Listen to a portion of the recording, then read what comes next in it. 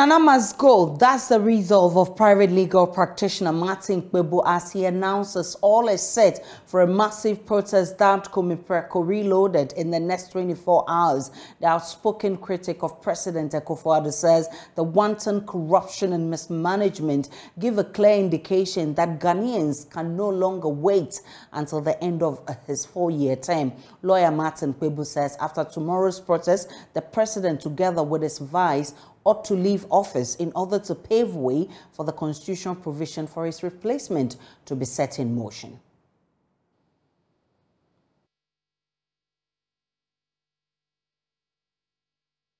Reckless borrowing and other forms of misgovernance by President Akufo-Addo. We are dying. Citizens are dying. Citizens can't afford food. Citizens are starving, all because of malgovernance by President Akufo-Addo. It's never happened that you have a president in office and every time that the country borrows, the president's family becomes richer. How? Every time the country borrows, the president's family becomes richer. How? This can't continue. It's not, Ghana doesn't belong to President Akufo-Addo's family. We can't borrow all the time and have data bank becoming richer all the time. The country becomes poorer and data bank becomes richer. This, without more, is sufficient for President Akufo-Addo to resign.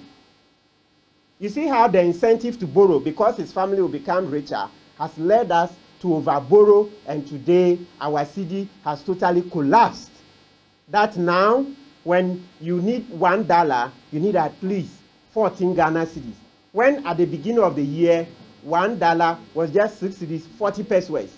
This has never happened. And so to that extent, based on Article 35 of our Constitution, which asks for probity, accountability, etc., which are also repeated in the preamble of the Constitution, citizens have a duty, as stated in Article 41, to ask the president to resign. And this is not the first time that a president of Ghana is going to resign. In natural fact, in the 60s, Lieutenant General Ankara resigned over a matter of 6,000 Ghana cedis that he's alleged to have used to bribe somebody organizing an opinion poll so that he can be declared as the most popular person in Ghana. You say, so ladies and gentlemen, where we are as at now in Ghana, the situation is so dire that the best thing is for President Akufo-Addo to take responsibility and to resign with his vice president, Dr. Mahmoud Bawumia. Indeed, the Constitution has envisaged such a situation. That's why it's provided in Article 66 that the president may resign from office. The vice president may resign as well. So Article 66 says that the president has to just simply give his resignation to the Speaker of Parliament. And so that's the same thing Dr. Mahmoud Bawumia will do. The phantom economic wastegate, right?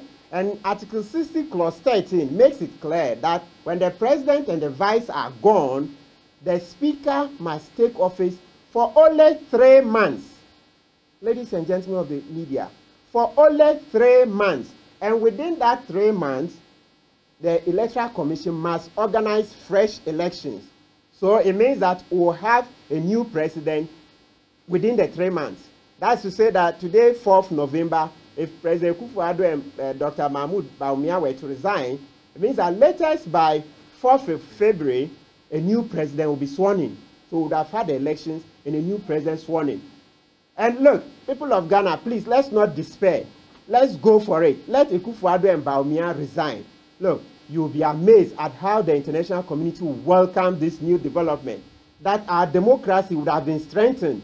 That the president would have listened to the cry of the masses and resigned. And as a result of this, you'll be amazed at how much goodwill we will gain. Our debt, the new president can renegotiate for extension and all the other things that it will require. Trust me, when such a momentous event occurs.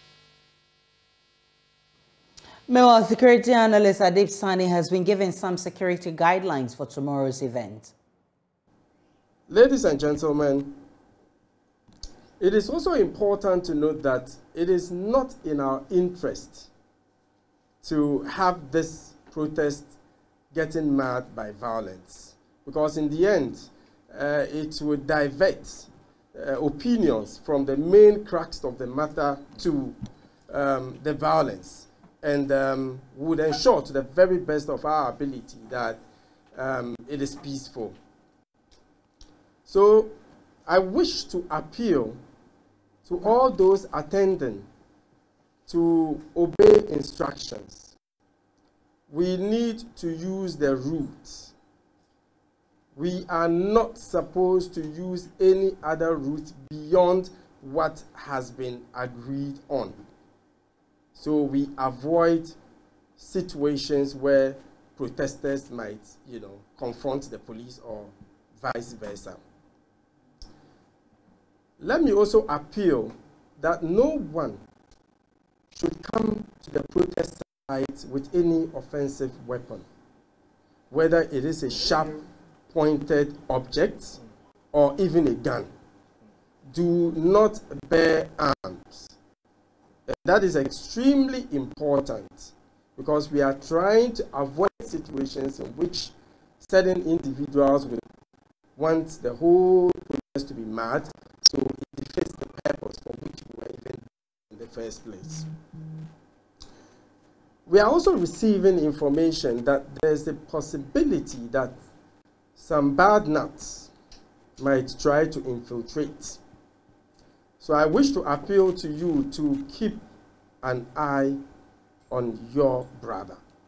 Let's be each other's keeper. If you see anything untoward, do not hesitate to reach out to the police or even the protest leaders. And if you are in a situation you neither can reach out to the protest leaders or the police, you can call the police line. It's 18555. 18555. And let's ensure that we don't have individuals infiltrating and marring the whole event.